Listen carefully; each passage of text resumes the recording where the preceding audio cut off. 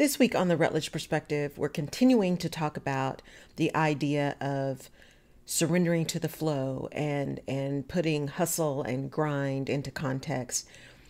And with the situation that happened last week at our nation's capital, while it seems completely disconnected, there's actually some learning and some perspective that comes out of that feels important to share in this particular episode.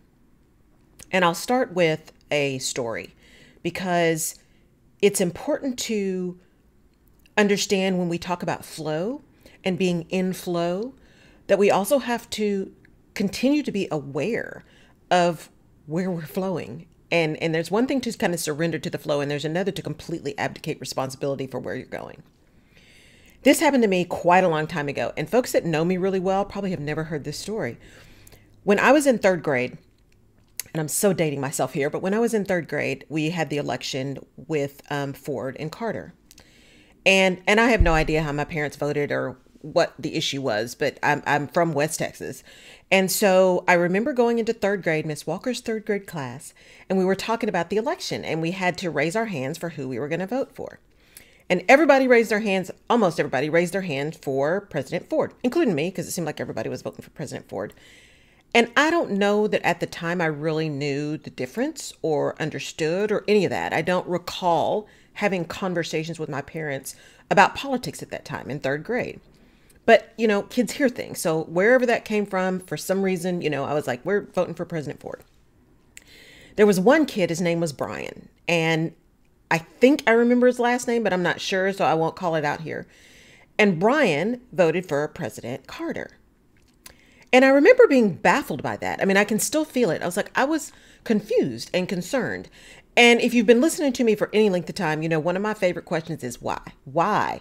I like to understand. I like to explore. I just did a quiz of this kind of marketing, branding, personality kind of thing. And it was like, no, you're someone who really likes to understand the truth and, you know, a soothsayer and advisor and all these kind of things.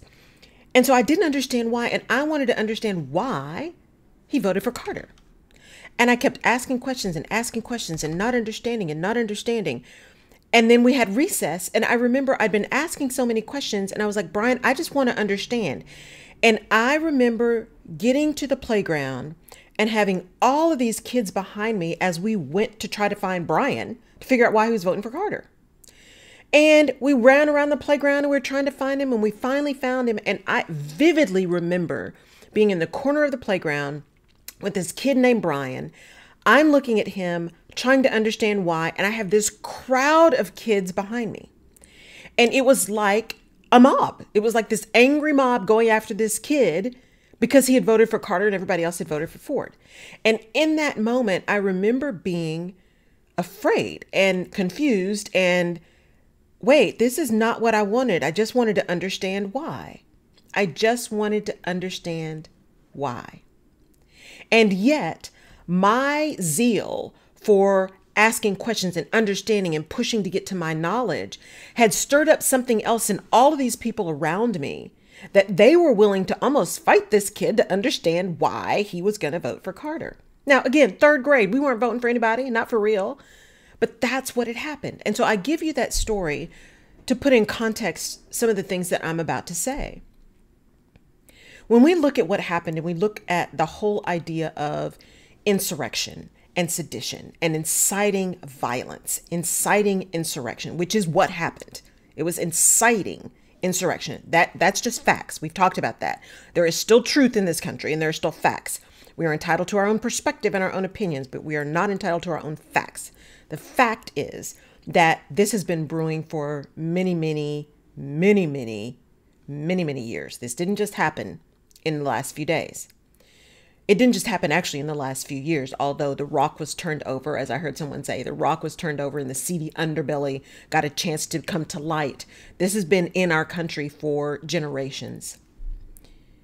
But what happened and what we need to pay attention to when I think about the Rutledge perspective and we talk about leadership and we talk about how we show up and truth and character and integrity and power, that whole month of power in December, is when you are leading people, there is a responsibility in that leadership. There is a responsibility for understanding what your words mean actually and how your words can be interpreted, because your words are interpreted beyond just the actual words you say, but the tone you use, the inflection you use, the context in which you say the words, and your behavior over a period of time that either supports or negates what you're saying in the actual and reads between the lines. And so when we are in leadership positions, it is really important to understand that our words matter. Words always matter. Words are important. Words have power. When you're in leadership and people are looking to you, and especially if people are in pain or they're not getting what they want, or they are have a different perspective than yours, and they find someone they can latch onto because they're saying what they want to say. This person is giving the message that they want to give. It is important to be aware as leaders of how you are motivating people and what you're motivating them to do. In my post on Monday, I talked about how it is really critical when we're talking to people and when we are putting out messages that we look at the culture that we're creating, and how all of a sudden when we have leaders who have created this environment and now they're saying, oh, that's not what I meant, or this is horrible, but it was okay when you were getting what you wanted. One, nobody's stupid. There are people who choose to be in that same boat with you, but nobody is stupid. People actually see the disconnect and the hypocrisy. People who want to see that, see the disconnect and the hypocrisy. As leaders, your integrity and your character lies in how you stand true to your message. If you only use your message or only stand in power and stand in dissent when it suits you, as opposed to when it's right, that speaks to you and your character. If you stand and you allow behavior that supports your narrative when it's good for you, but when there's a little bit of pain, all of a sudden, all of these people misunderstood you, that says something about you, not about them. Because as leaders, we have a responsibility. We have an accountability for what we say. To whom much is given, much is expected. You know, organizations have these cultures of really saying, we want innovation, we want innovation, we want people to move, we want it to go, but we got to walk the bottom line. We got to make sure we're making money for our customers. We got to make sure we stay at the top of, the leaderboard. And if there's anything that comes to light that says that's not going to happen, or the direction we want to go in is maybe the wrong direction, and we start to stifle that information, we put a roadblock in the highway of transfer of knowledge, we are essentially saying, we don't want innovation. We don't want forward movement. What we want is to be right. What we want is what we want. And the reality and the facts be damned, because they don't matter. What we want matters. And that's a perspective, and that's okay, as long as you understand the consequences of that. Because again, words have power. We don't get to abdicate our responsibility because we are still responsible whether we want to own it or not. And words have power. And while we have choices to make, we can choose how we want to show up in front of people. We can choose how we want to lead our teams. We can choose the words we want. We can choose the narrative we want. What we are not free to do is choose to not be responsible for the outcomes of our actions. We are not free from those outcomes, good and bad. But good leaders stand with what they say. And if they get information, real information and facts, whether that is through behavior, that is through how something is received, real leaders take that additional information and understand if they need to change their messaging, if they need to change their perspective. Right? Sometimes you just need to change the message because the perspective stays the same. It's just the messaging didn't land the right way, or it was understood in a way that wasn't intended. And you need to fix that. Own it and fix it. But sometimes the information we get later says that the entire thing we were trying to do and where we were trying to move is just wrong.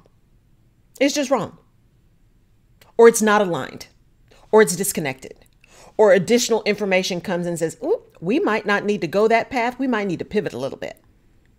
And the strength and character of leadership is saying that I get that, I understand that, and as a leader, I know it's not about me, it's about the people that I'm leading, and it's about the goal that we're trying to achieve. And we can talk about goals and the reality of goals and what that really means, because a lot of this, even like I said, this thing that happened to me in third grade was about the goal. The goal for me was I just needed to understand. But the goal is interpreted for everyone else that was behind me was this guy is on the wrong camp, and we got to make sure to change his mind, which was not my intent. But I owned the fact that my words and my actions and my behavior stirred all that stuff up behind me. And in third grade, I had no idea what that is. But that has impacted me along my life around power. That inherent and innate ability to bring people along, to fire people up, to help people understand, to really garner consensus. That's always been something I've been able to do. And with that ability comes a great responsibility. So when we're talking about surrender to flow and staying in flow, and I am still surrendering to flow for 2021, because I like to be in control, and I cannot control all the outcomes. I cannot control everything that happens around me. I can only control my actions. And even being in surrender to flow, it is incumbent upon me to understand where that flow is going. Is this flow that I'm moving into a flow towards a goal? Is it a flow towards forward movement? Or am I just flowing and whatever happens and I'm just not paying attention, and then I'm just going to say, well, I'm in flow, I'm surrendering to flow.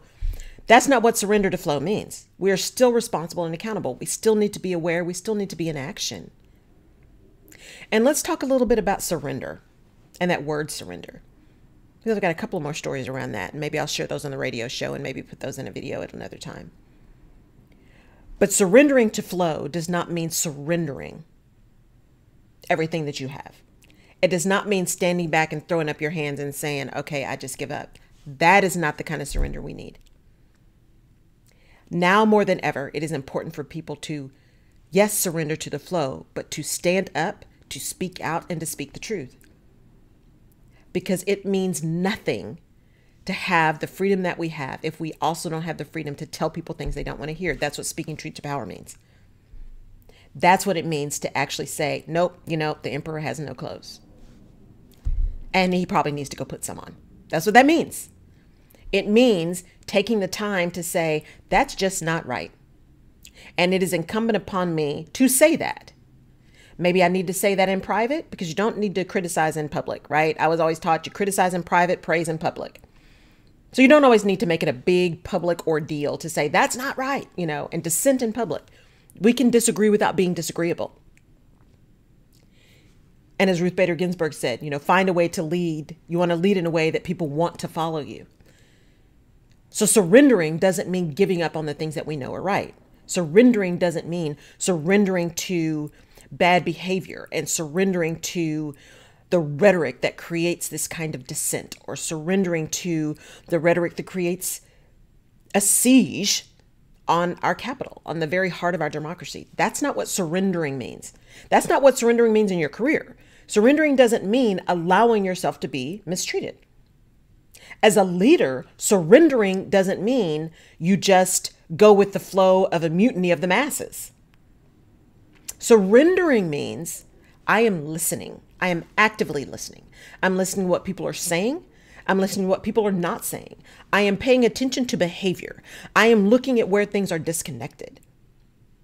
Surrendering means being aware and understanding and being willing to move or change or pivot or morph or stay the course, whatever is needed in the moment.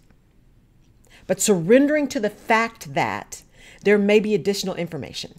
There may be additional perspectives. There may be something that changes in the environment that causes a need for me to change or to morph or to stand stronger.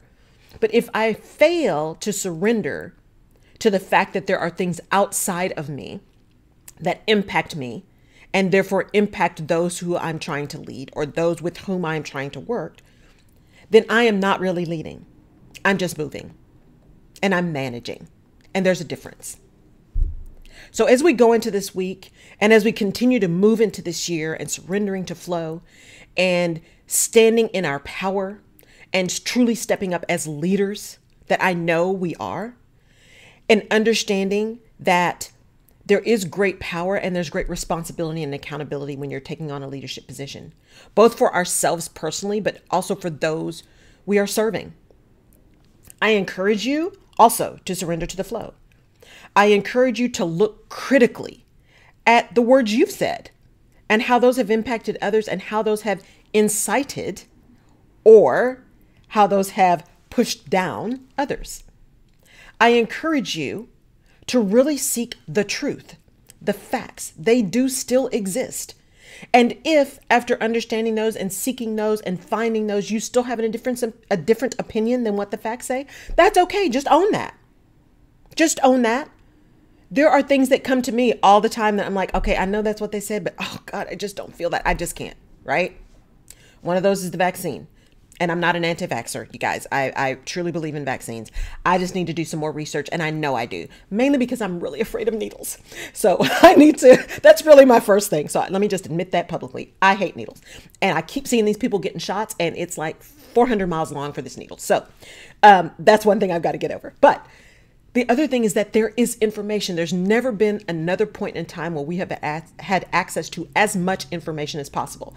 That also requires us to be very discerning and to think critically and to really examine where the information is coming from and what is the motive of the person who's providing the information, because that motive can impact how valid, how truthful, how grounded the information is.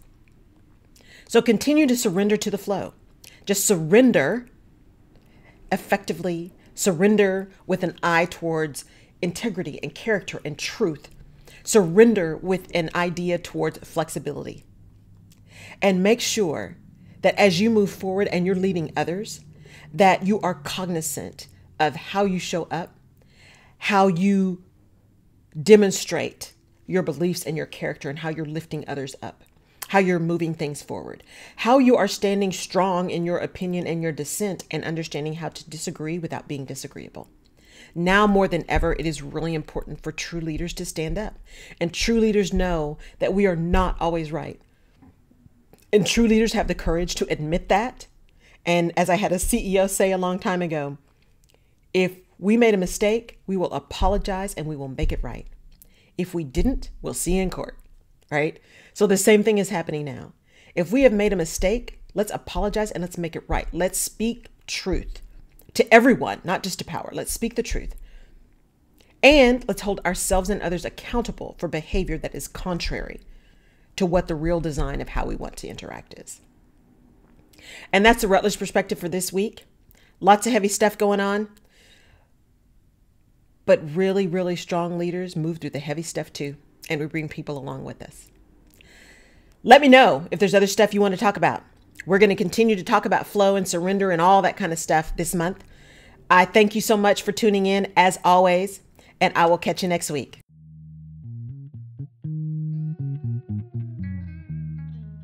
You've been watching The Rutledge Perspective. Thank you for tuning in. If we have given you a different perspective, or if you've learned something new that you hadn't thought about before, please subscribe to the Rutledge Perspective podcast where you get your favorite podcasts, and give us a like on iTunes or Google Play or Stitcher. We really appreciate it. And your feedback is important as well, as we use that to inform our next episodes. You can also head over to my website, laurelrutledge.com, and download a freebie called Where's My Mojo that can really help you get out of your rut or maybe talk you back off that ledge of frustration. You can also find previous episodes of The Rutledge Perspective on laurelrutledge.com. I really appreciate your tuning in. Thank you so much, and we'll see you next time.